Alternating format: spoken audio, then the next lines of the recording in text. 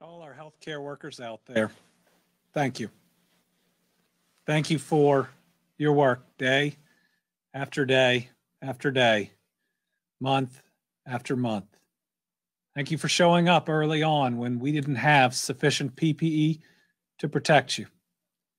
Thank you for showing up even after days where you lose somebody or even multiple people under your care. And recently, thank you for showing up in this surge when I know you have more patients than ever, and when your frustration is growing because when you leave that hospital where everybody is wearing their mask, you go back into a community where some people aren't. You know, we don't deserve you and how special you are, and the time and the effort that you give us, the heartbreak that you have endured. But we need you. We've been counting on you, and you have come through for us day after day. For the rest of us, we owe these people more and better than we've been giving them. Right now, we face a shock to our healthcare system where very soon we could have more people that need the help from one of those amazing people that you just watched than there are enough of them to help us. We are in a dangerous escalation of this virus that if we don't stop, even with all of the work that those individuals will put in, they will not be able to save as many of us as if we help them. Day in and day out, they're trying to stabilize people that are suffering. Day in and day out, they're trying to get people off that ventilator and back home. Day in and day out, they're doing what it takes. So day in and day out, we have to too. Think about their sacrifice every day going into a unit where they could contract this very virus that they see people die from. What about our sacrifice? Over these coming months until we get to a vaccine, are we willing to step up for them and for each other to make sure we can all get through this and get through it together? We are at war. They are on the front lines. Maybe they are the only line, and I will not abandon them. I will stand with them, and I will make the difficult decisions it takes to make sure that our healthcare system can ultimately help everybody who needs it, and that we stop this dangerous exponential growth. This last week, we had our most cases ever, and it wasn't close. For the first time in a week, we had over 20,000 cases. It was 3,000 plus cases more than the previous week. Do you remember how shocking it was when we had 3,000 cases in a single week? You know, it took us from March the 6th through July the 19th to have a week with 3,000 cases total. This is exponential spread. It will, and it is overwhelming us. And it's why we must take action. Just look at this graph and how steep the line is going up. What do you think this next week is? What do you think the week after that is? When we have the Louisville hospital system pausing elective surgeries right now because it's that bad. We have Pikeville Medical Center. We have King's Daughter. When we have Bowling Green Hospital System telling you that they are already struggling. St. E's in Northern Kentucky talking about the same and their concern. What happens if we double in 2 weeks on a system that is already facing these problems? The answer is not only more people die, but more people die than they have to. That's how this virus works. We saw it in New York. We saw it in Florida. We saw it in Texas. We saw it in Arizona. And I don't want to see it in Kentucky. So this is our job. And every day that we spend arguing with each other is a day that we are not putting all of our efforts towards stopping this virus. Now, some of us can ignore it, but it's not going to ignore us. So we need everybody's help because the challenge and the threat is so real. Cases aren't just going up. Our inpatient census, these are people needing hospitalization, going up, up, and up. And you know what? There is a line here where once we cross it, people can't get the necessary care they need. It's the ICU too. It's not just that we have more people who need to go to the hospital. We have more people who are really sick now than ever. And when you look at this, just know these are your fellow Kentuckians. If it's not somebody you know, you're really lucky at the moment, and you're really blessed. We're not supposed to take those blessings for granted. And we're supposed to mourn those that have lost and be concerned about those that are struggling. We look at patients on a ventilator, and other times we never saw these numbers going up the way they're going up right now. These are people that we're lucky if we save and take more care from doctors or nurses than any other. So remember, we have more people now than ever because of the number of cases that need help from a doctor or a nurse. But because our number of cases, our community spread, we have fewer doctors and nurses out there because more of them come down with COVID or are quarantined because somebody in their community has tested positive and is a close contact with them. So it's a real simple question for all of us. Are we willing to do what it takes and to sacrifice so that when somebody is in a hospital and really needs help and otherwise might not make it, has a doctor, a nurse, and the other help that they need? What we are seeing, what we are concerned about, we're taking action before we hit the point of no return, because that point is close, folks. We don't take action now, what we're talking about will happen. Taking action before Thanksgiving is critical to make sure the surge that we all expect to see afterwards, to make sure that we're as ready for it as we can. And all over the country, we are seeing our healthcare systems brace and even break. Early on, New York proved what happens when you run out of healthcare capacity with its loss of life. Incredible, awful, tragic loss of life early on. And look, New York is already back opening field hospitals. Again, it's hitting everywhere. NPR, this is 6 days ago, I think. At that time, almost a week ago, talked about over 1,000 hospitals in the U.S. being critically short on staff. Exactly what we're talking about, not theoretical, but happening here and happening in real time all across the United States. This virus isn't the Kentucky virus. It spreads and it impacts us just like it does all across the U.S. You look at the Mayo Clinic, which we just talked about the other day, having 900 employees that can't come to work because of being positive or being quarantined. They're now putting beds in their parking garage. In their parking garage. Did you ever think in our lifetime that you could potentially be in a hospital bed, in a parking garage, because there's so many people who need help? That's how real this is. And can you imagine their family? Thinking about them just in that concrete structure, wondering if their neighbors and community, if we'd done more, would that person be getting better treatment? ABC News, same thing. Hospitals nationwide facing a shortage of medical staff. Here's the thing with that. With this not just happening regionally, like we saw in other waves, there's nobody coming to help us. When our Kentucky providers run out, there's no one coming to our aid. We have to protect ourselves. And the threat is so very real. You look at places like New Mexico running out of beds very quickly.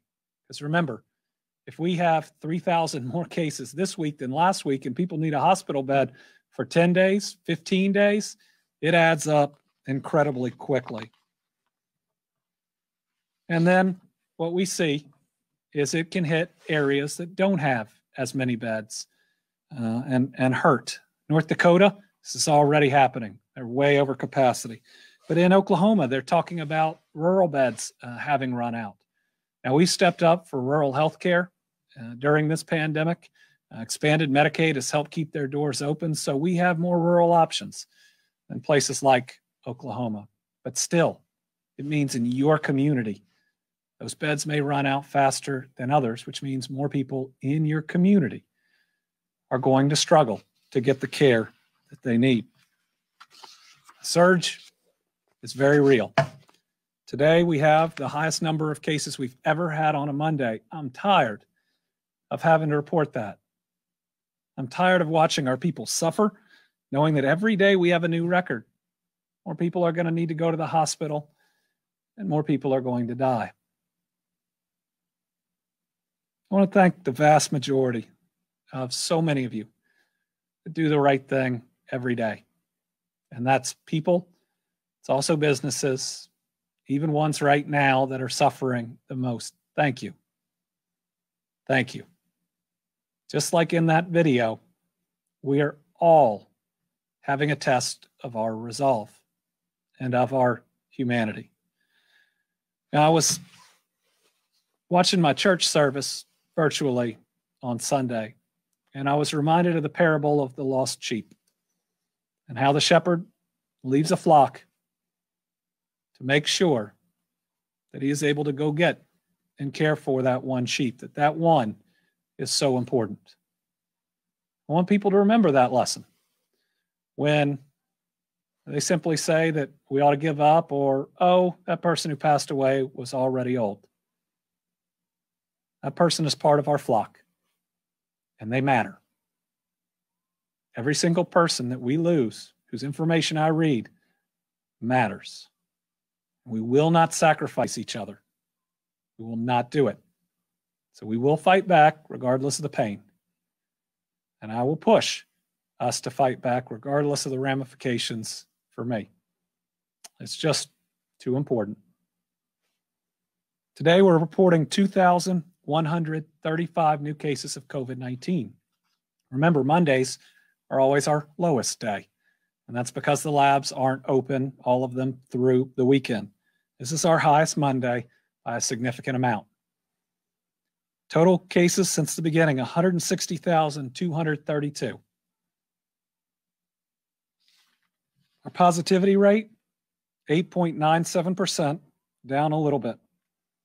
1,573 Kentuckians in the hospital, 391 in the ICU, 203 on a ventilator.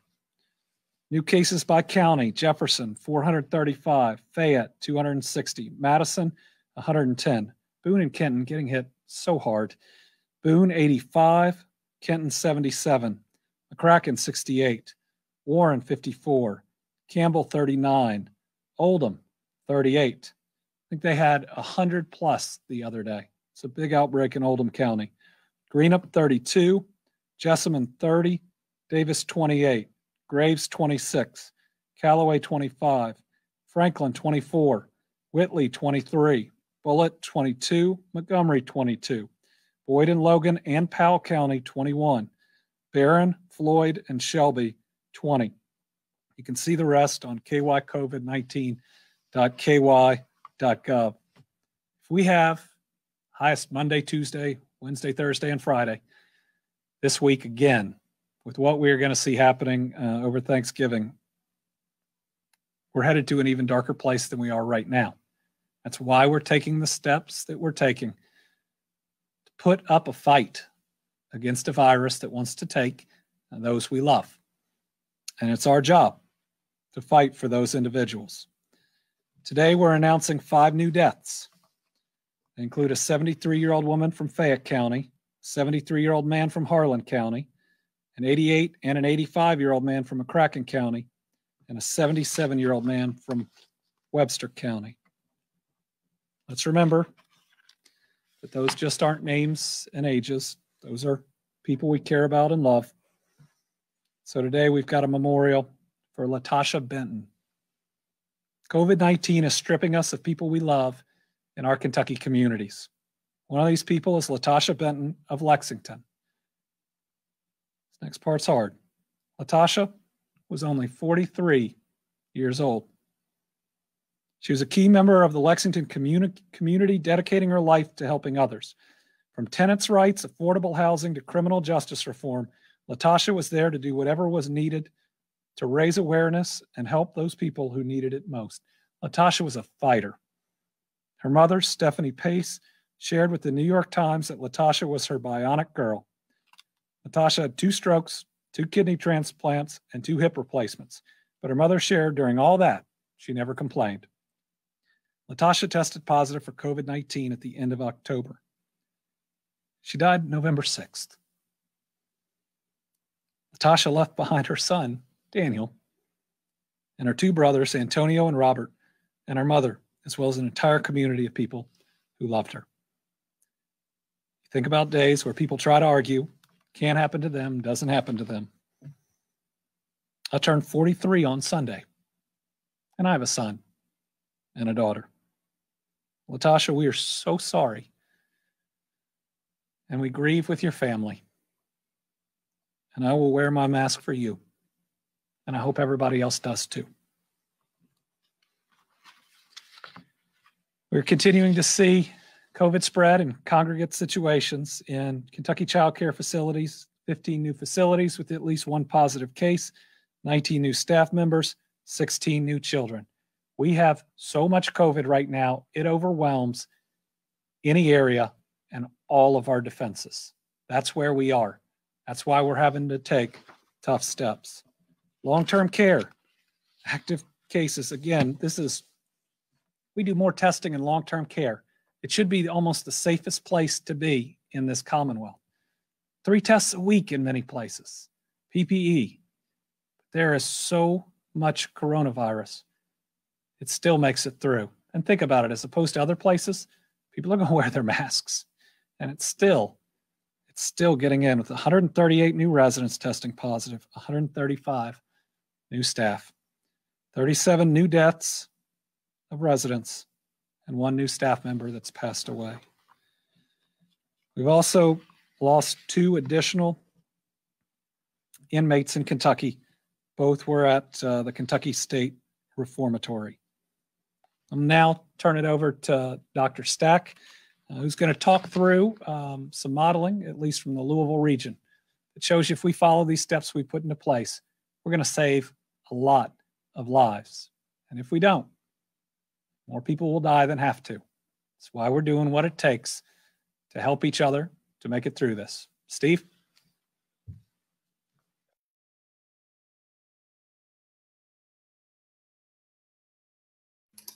Thank you, Governor.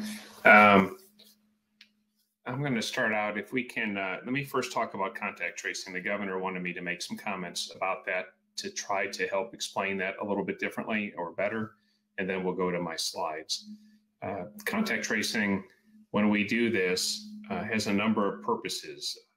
The first part is case investigation, where we identify people who have the disease. We contact them as quickly as we're able to, provide them information so they can keep themselves safe and keep others safe by isolating themselves away from others so they don't spread infection. And then we've also in Kentucky put in place other supports so that we can try to assist people if they have various other needs, for housing or food or social supports. Now, we can't do that all the time, but we have a number of programs we put in place to try to assist with those. And then there's contact tracing. So once we've spoken to the positive patient, we then identify the people they may have exposed to the disease, and we attempt to contact them to notify them of their potential exposure and provide them information about quarantining so that they don't go out to public unknowingly spreading disease if they have the infection but don't have symptoms either yet or ever if they remain asymptomatic. And so the systems in place rely upon the newer system that we built to integrate the state for contact tracing to try to collect the information and support the local health departments so that they could try to support the public in forward in time, minimize the spread of disease throughout the population. We have also relied upon a federal information system called NEDS, and NEDS is what we use to capture more of the clinical information for people who are infected and to try to identify clusters as we're able to. Clusters are places where people spread infection in a specific location. The focus, though, has been on trying to help people who are infected and prevent more people from becoming infected. And that's the primary focus of the information systems we use. If I could have my slide deck now, please, so I can talk about the measures we took last week. So I'm going to show you two reports here. These reports were done by Dr. Syed Karimi, who's PhD at University of Louisville. He also works with the Louisville Metro Health Department. And he and his team, he's got a rather large team that I won't read all the names here, have done some really interesting research in recent weeks and months, trying to help understand the disease, the impact of our measures on the disease and its spread. And I think you'll find these useful.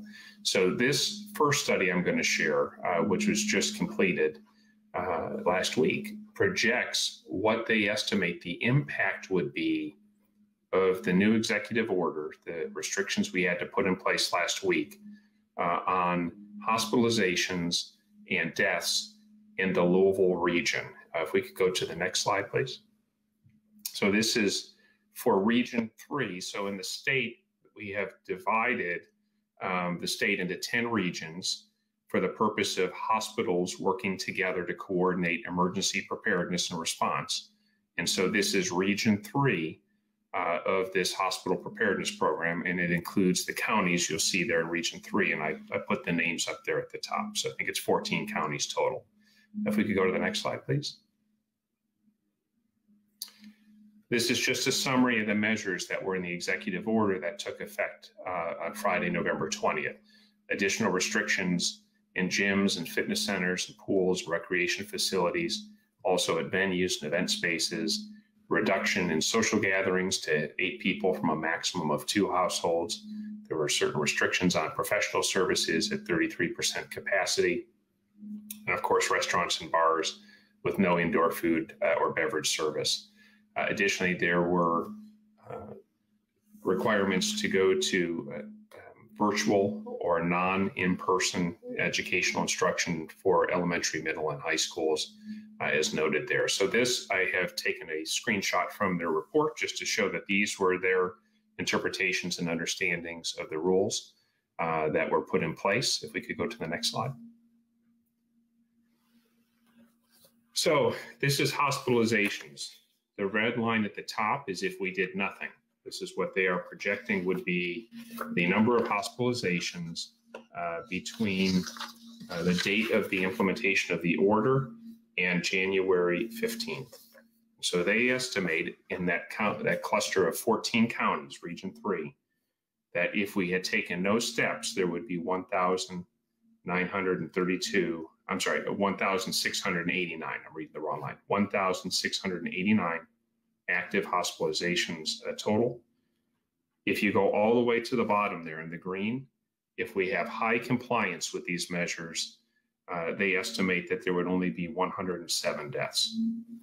That's a profound difference. It's a staggering difference, in fact. If you look at even partial compliance, you can see that there are substantial drop-offs in how many people are going to be admitted to the hospital.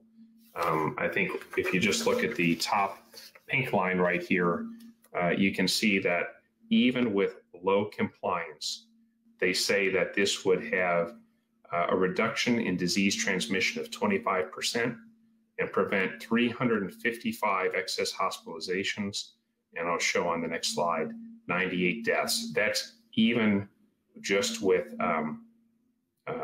mild compliance, and just by December, if you stretch that out to January, it prevents over 900 hospitalizations and over 500 deaths by mid-January. So if we could do the next slide, please.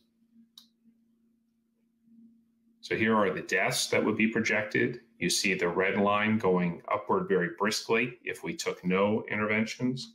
And again, if we had complete compliance here, by mid-January next year, we would prevent almost 1,000 additional deaths, almost 1,000 people in those 14 counties who would be alive because of these measures if everyone just complied.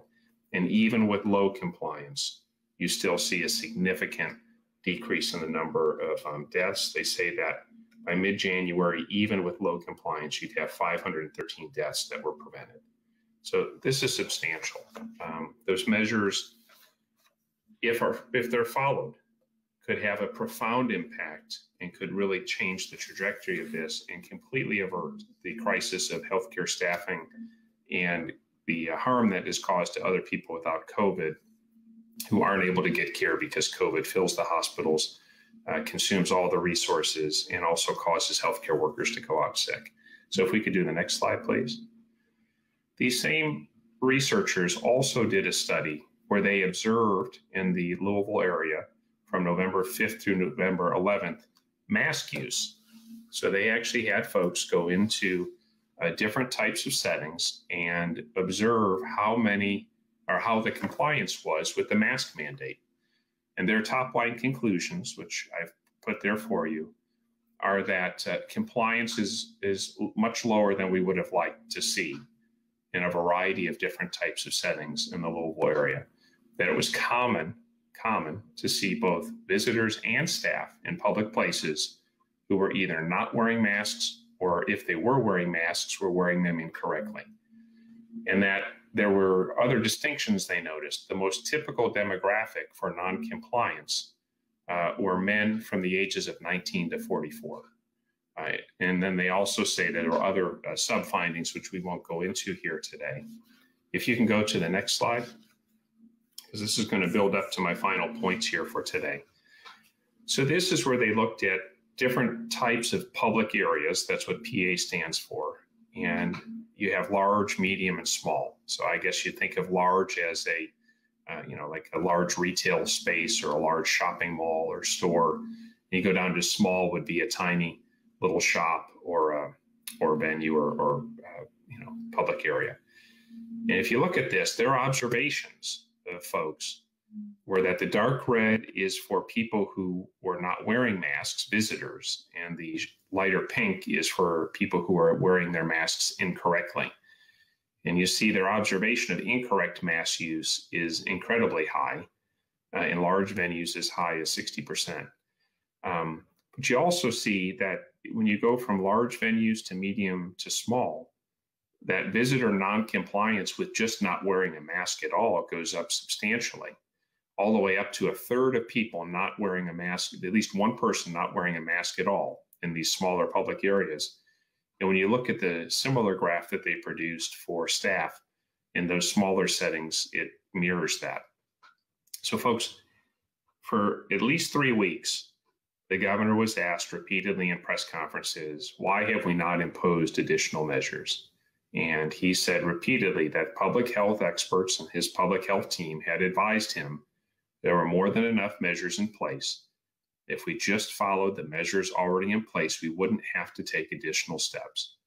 And so we waited for 3 weeks, asking, urging, begging, pleading, trying to persuade with facts and figures, and also appeals to people's better angels that we had to pull together. We had to follow the guidance that was in place. We had to follow the mandates that were in place, because if we had done that, we could have turned the tide from this problem and been in a very different place. Along those 3 weeks, we managed to climb to a positivity rate for the tests over 9%. We also managed to, in that same time frame, see an exponential growth in new cases. And we also began having, not just in one place, but we had hospitals in Louisville area, Northern Kentucky, far Eastern Kentucky and Pikeville, and other places having to cancel and postpone non-COVID related medical and surgical procedures and care in order to preserve space for COVID patients and to continue operating the hospital as best they were able while their own staff began to get sick or exposed to the disease. So we didn't take these measures lightly.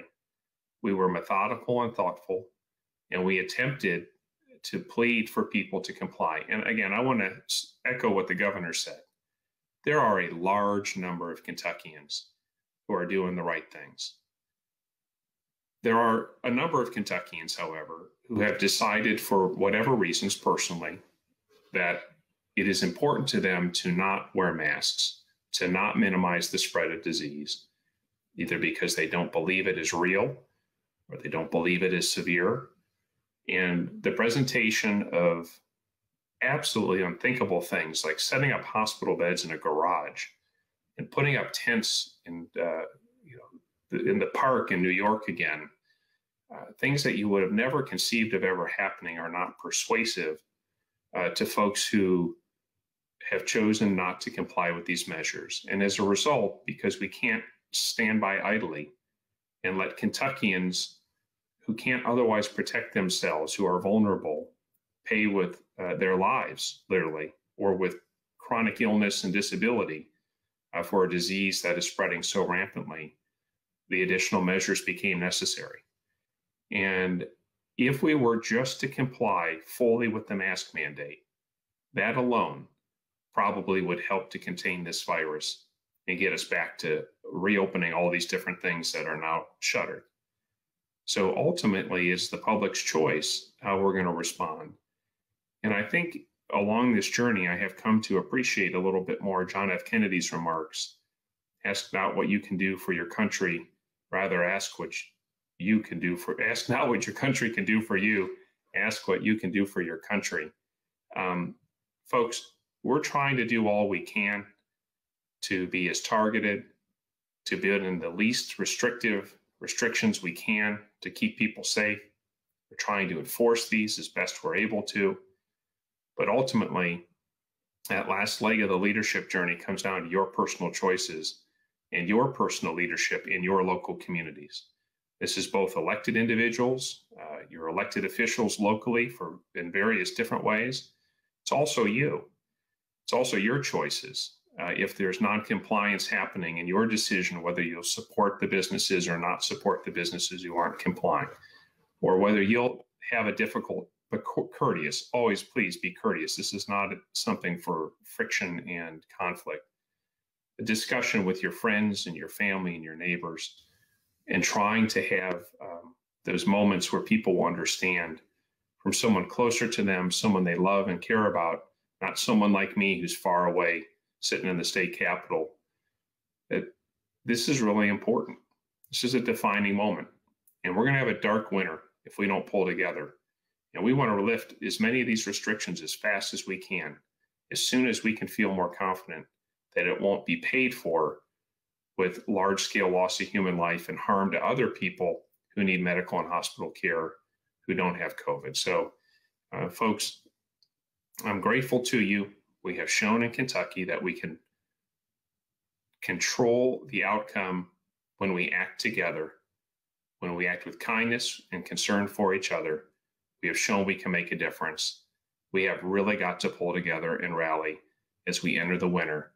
And as you look to your Thanksgiving celebration in just a couple or a few days, I again urge you, do not mix with people outside your household. Please do not have gatherings in your home with people you don't live with. It is an assured recipe for disaster if people in Kentucky and around the country get together in anything that looks remotely like traditional Thanksgiving.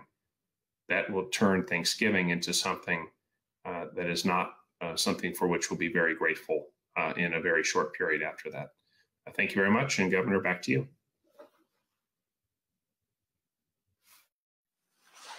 Thank you to Dr. Stack for all your work helping us get through this.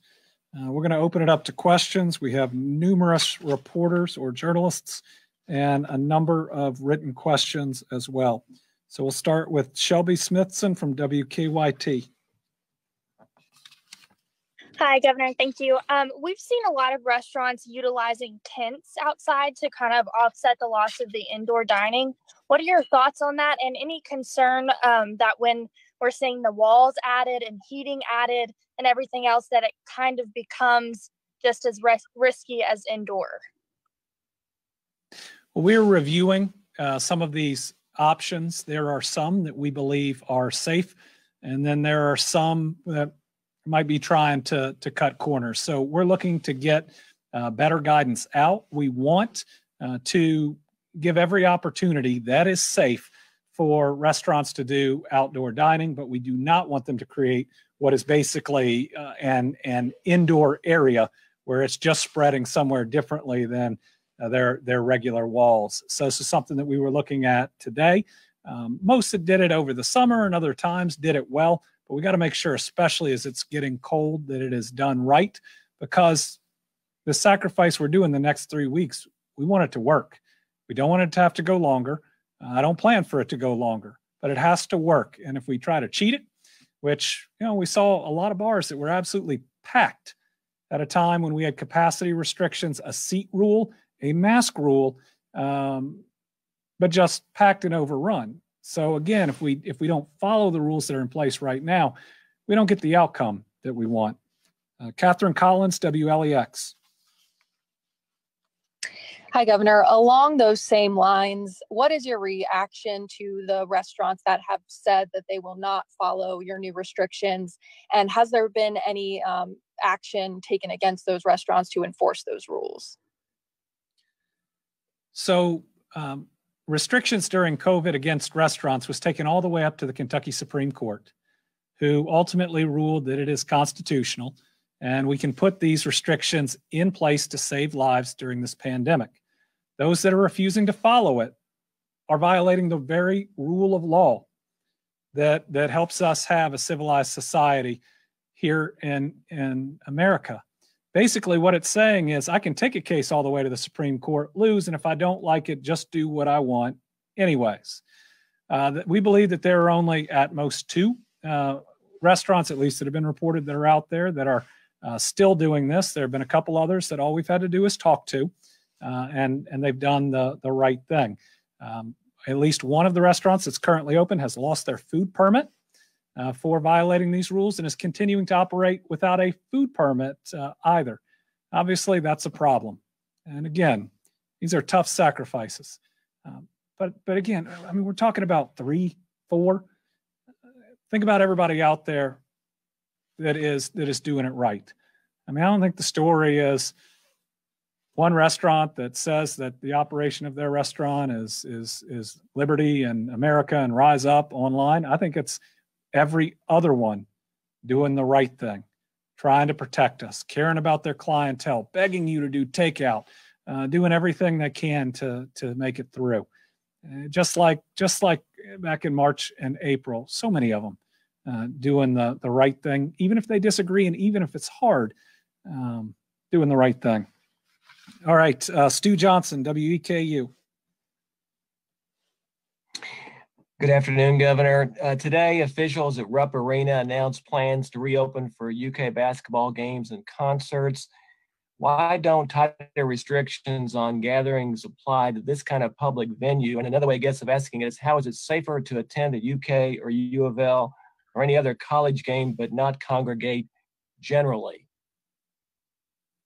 Well, all of our restrictions have been based on where we have seen the spread happening, or places that we believe are being overwhelmed or will be overwhelmed by what we're seeing coming. What we have seen from professional or college sports to date has been a level of enforcement that we don't see in congregations generally. We don't have ushers walking up and down, kicking people out of facilities that aren't wearing masks like we have seen at these events. If at any time the enforcement is not there, then that's something that we have to look at. But I believe what we've got is 15% compliance, 15% capacity in a very large building with more people enforcing it than anywhere else in the Commonwealth. But if we start seeing any cases happening from it, then we'll take action there as well. But everybody tries to draw these false equivalencies of, well, why restaurants and not Walmart? When was the last time you and 10 people went to Walmart, sat down, took off your mask, and ate and drank for an hour in the middle of Walmart? And wait, I'm from Kentucky. We don't mean the parking lot, but we mean inside Walmart itself. All of these are based on the best data that we have, on the best recommendations that we have. Now, food and drink, can't be served indoor at these places. They'll have to live with those same restrictions as well. Josh James from WUKY. Thank you, Governor.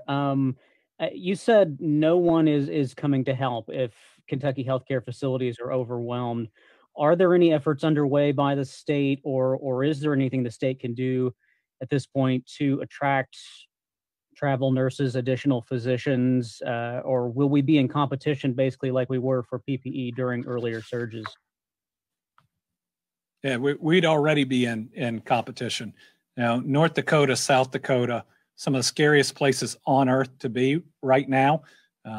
Mortality rate, I think, is the highest in the world right now, already over capacity. El Paso with refrigeration trucks for the bodies outside of the morgue. It's here. It's not coming. It's here. And it's already hit other places hard enough to where we should know, and we should know better. I mean, how many Floridas, Texas, New Yorks, Louisianas, Arizonas, Mississippis do we have to see? Where Wisconsin, where they have been overrun, for us to say, hey, let's not let that happen here. And what I meant is, no one's coming from out of state to help us. Now, we've already called up 5 teams from the National Guard that are helping out at long-term care facilities. We'll look at what we have to do to get other Kentucky practitioners in to help. But remember, once we hit that need, we're in trouble. And in many areas in Kentucky, we're already close. And it's not an if, it's a when it happens, unless we take these actions. Joe Sonka from the Courier-Journal. Thanks, Governor. Do you have a reaction to the legal challenge of certain private school, K through 12 schools, to remain open in defiance of your order? And are there any disciplinary measures that the state could possibly take or is considering taking against those schools? Well, I don't think that we're at any disciplinary measure right now, because these schools that disagree are taking it to court instead of doing something else. And that's what we do. That's okay. That's how we resolve our disputes in this country. These are just, I believe, not regular private schools, but religious-based private schools. And we're not treating any school differently. We're treating them all the same. In other words, we are not discriminating against any form of school. We just know that this is absolutely necessary at the moment. We closed schools to in-person learning as a last result. Our schools everywhere in Kentucky right now are being overwhelmed by this virus. We set up the color-coded system where superintendents would get to make a call, and we originally said that was under 6% positivity, which at the time seemed really high. We weren't rash when it reached 7% or even 8%.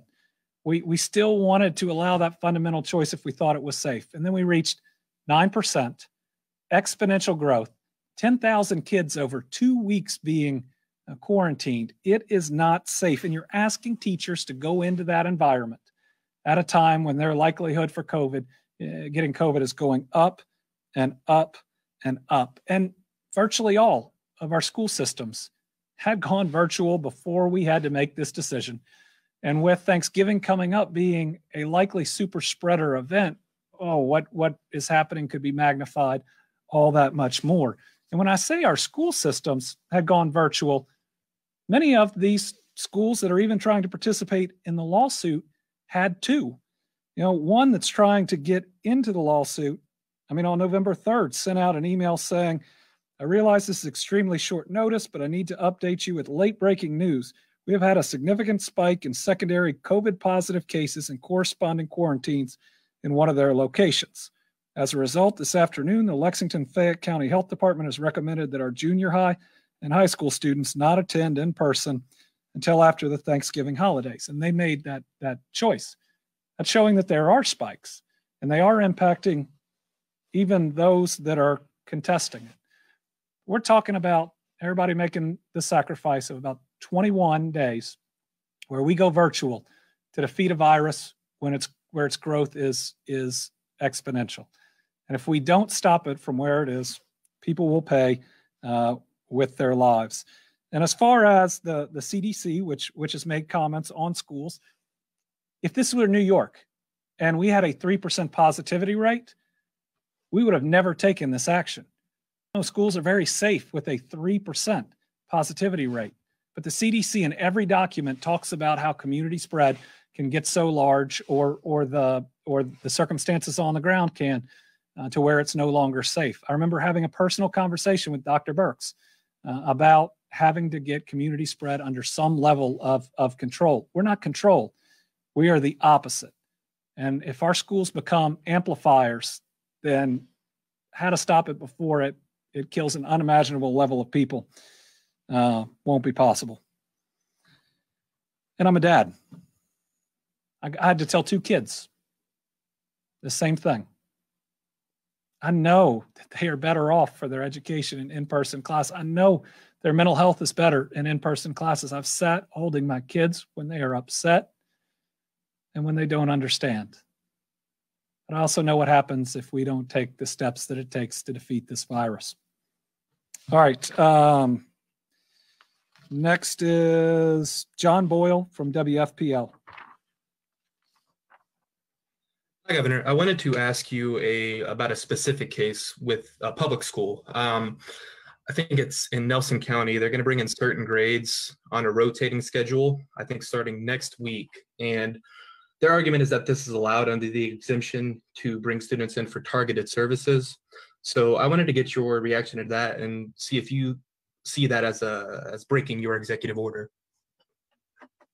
I want to let the KEA, I want to let the Kentucky Department of Education weigh in on that first. Commissioner Glass was very supportive of the step that we took. Targeted services aren't an entire grade coming in, but I don't know about their full plan. I don't want to prejudge it before I see it. Hopefully that's an overgeneralization, and they have some very specific things that they're trying to do for a short period of time. And that's something that the KEA will have to look at. I'm misspeaking. It's the Kentucky Department for Education. And I know people will try to make something out of that, but what I mean is the Kentucky Department of Education has to ultimately sign off on that. Tom Latek, Kentucky Today. Good afternoon, Governor. We've had another federal prison outbreak, this time in Ashland. I know in Lexington, the federal government wasn't very cooperative, I think, with your efforts on that. Are things any better with the Ashland case? Tom, I don't have that information right in front of me. We will get you an answer. You're right. Working with the federal government was incredibly difficult in Lexington. We believe we could have gotten to a better outcome. Even the help we tried to provide, most of the time, wasn't accepted, and it was a really rough outbreak there. I hope lessons have been learned, and again, we just want to help. Everybody in that facility is a person too, and we want to help. Melissa Patrick, Kentucky Health News. Hello, Governor. The New York Times is reporting that the United States has enough ventilators to go around, but not enough specialists to operate them around the clock for extended periods of time. Is this a problem in Kentucky, and is anyone keeping track of those numbers in the state around specialists related to ventilators? Melissa, first, I think you are exactly right. This is when we talk about running out of staff before we run out of beds. We think it's the same with ventilators too.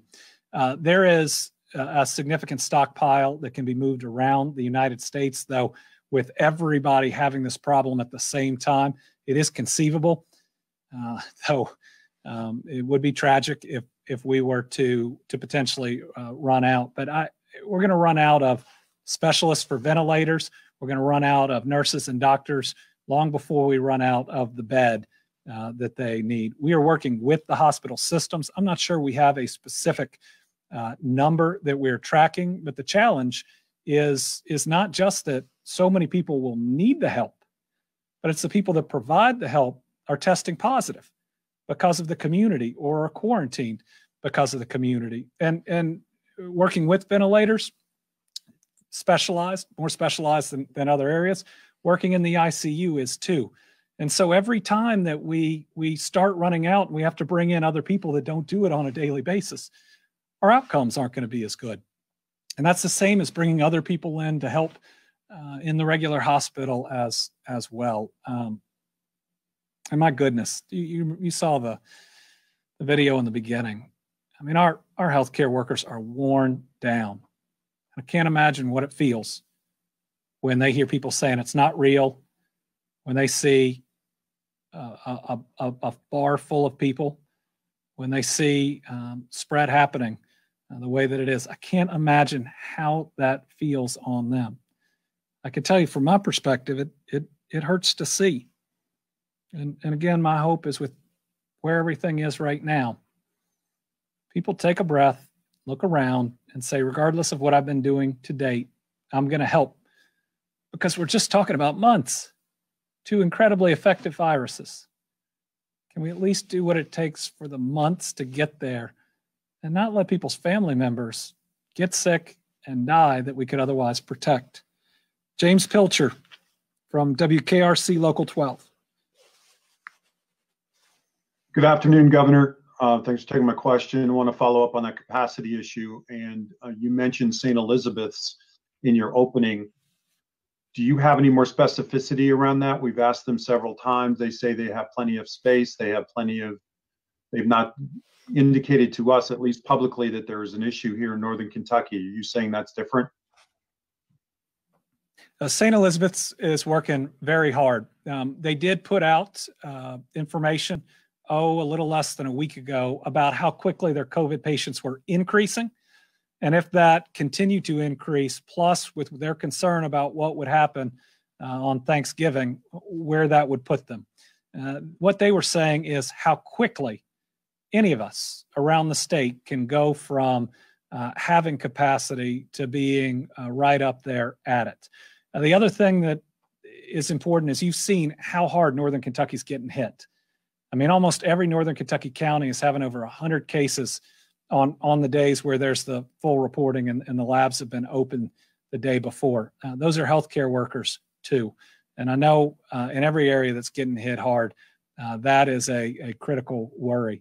St. Elizabeth's has been a great partner throughout this. They're helping us with our testing. They have been real leaders.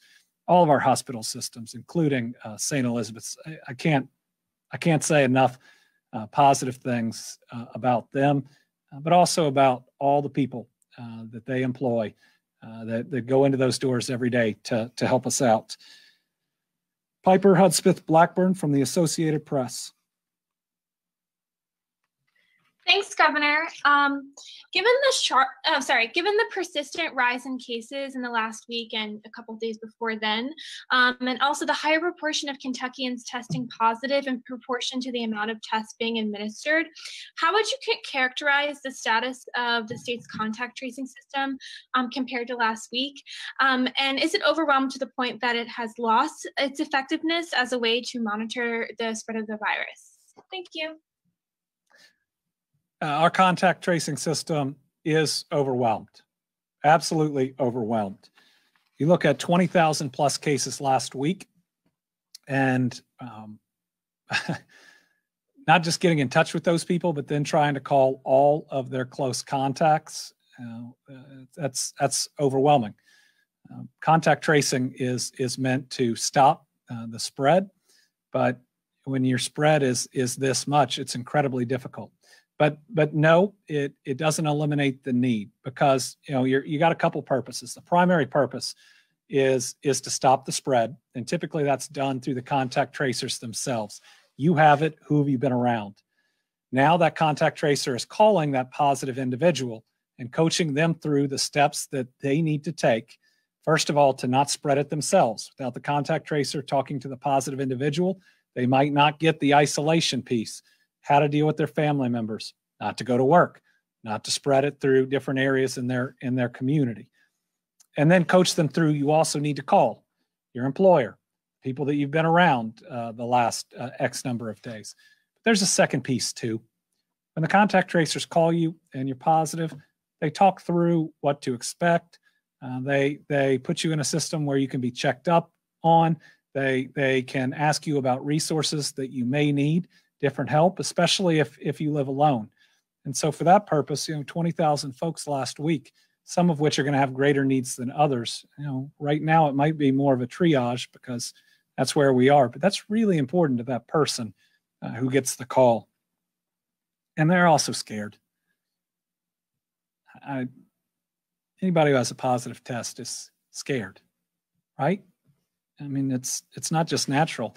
It happens. In fact, even when you're quarantined and you're just waiting, because I've been there, you're scared. And having that person, that professional to talk to you about it is helpful.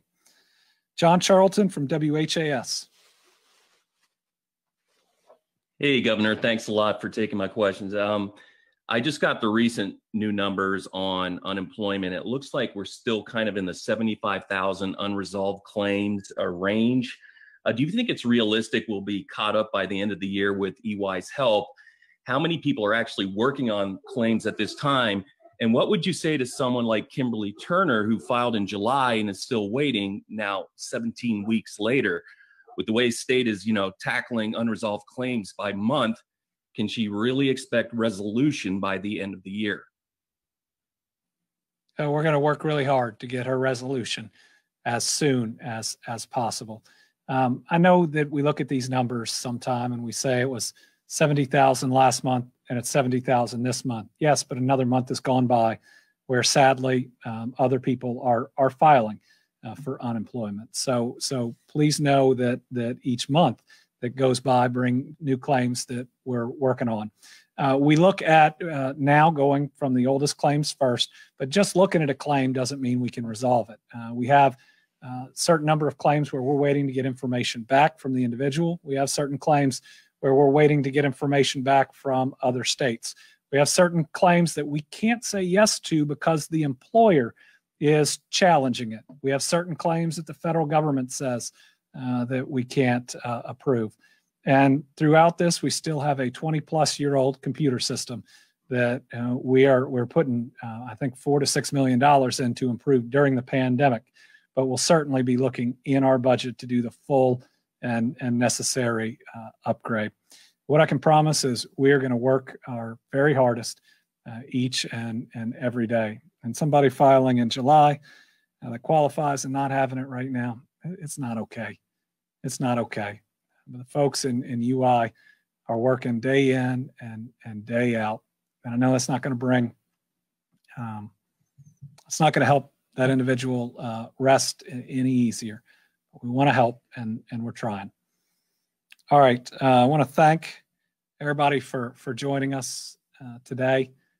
Exponential growth is the thing that we always wanted to avoid and was the real threat when this thing started. And we're there. We are there. We're not going to get to our point of no return, which happened in the Dakotas, before taking action. We are at war. We are. We lost 1,700 plus people. It's our job to fight back. We will not surrender. We will not accept the fatalities. And we will not simply say those sheep, those individuals in our flock that are struggling aren't worth helping and saving. That parable about the one being so important and us having a duty to help the one, that's part of my faith. That's part of how I'm taught to live and to lead.